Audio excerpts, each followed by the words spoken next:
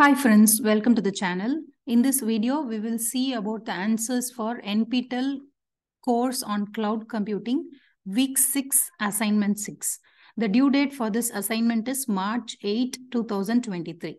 So let's explore the answers. First question is, interception is an attack on.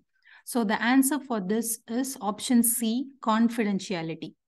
Second question is, which of the following are the recovery goals of the security mechanism? So as far as security mechanism is concerned, the recovery goals are, the recovery mechanism has to stop the attack, and then it has to assess and repair the damage. And then even if attack succeeds, it has to continue to function correctly. So the correct answer for this is option A and option D. So detect attackers' violation of security policy and prevent attackers from violating security policy is not the recovery goals of the security mechanism. The next one is third question, replay attack, which is the passive capture of a data unit and its subsequent retransmission to produce an unauthorized effect is an active attack. Yes, it is true. The answer is option A. Fourth question is Statement 1, authorization is the identification of legitimate users.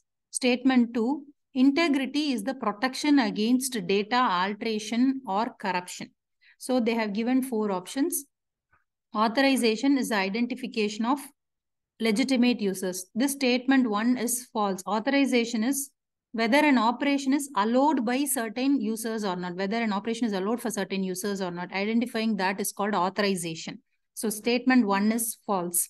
Statement 2 is integrity is the protection against data alteration or corruption. So statement true is true. And you also have confidentiality, which is nothing but checking about the loss of privacy. So statement 2 is true.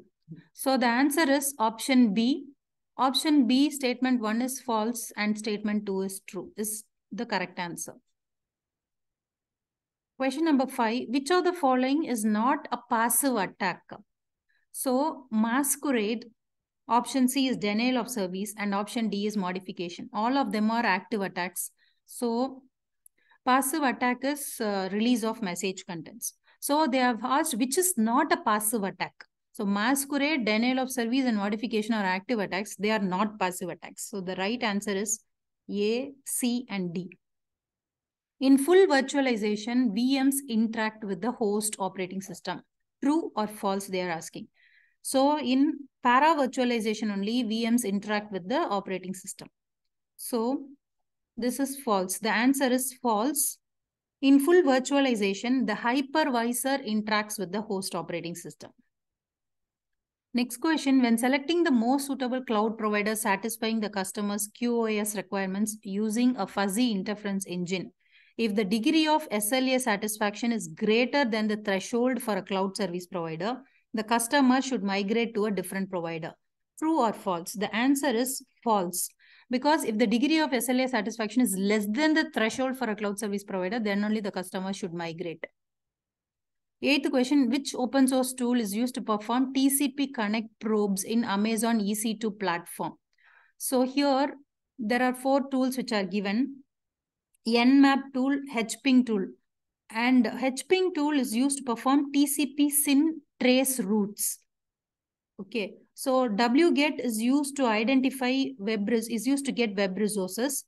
Nmap is the right answer. Nmap tool is used to perform TCP connect probes in Amazon EC2 platform. So the right answer is option B, Nmap. Question number 9, recovery point objective is the maximum amount of data that will be lost following an interruption or disaster. They're asking which is true and which is false. So statement 1 is true. Recovery point objective is the maximum amount of data that will be lost following an disaster.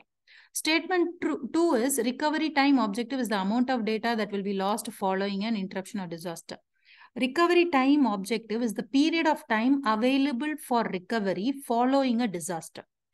So statement 2 is false and statement 1 is true. So the right answer is option A. Question number 10 is list the motivation in having a middleman or intelligent broker for cloud marketplace. The motivation options are given. The answer is trustworthiness of the provider. Yes, it is a motivation. Monitoring of services, it is a motivation. Ensuring vendor lock-in, this is not a motivation. Flexible selection of cloud provider, this is a motivation. So the right answer is A, B, and D. So that is all with week 6 answers for cloud computing. See you in the next video. Thank you. Bye-bye.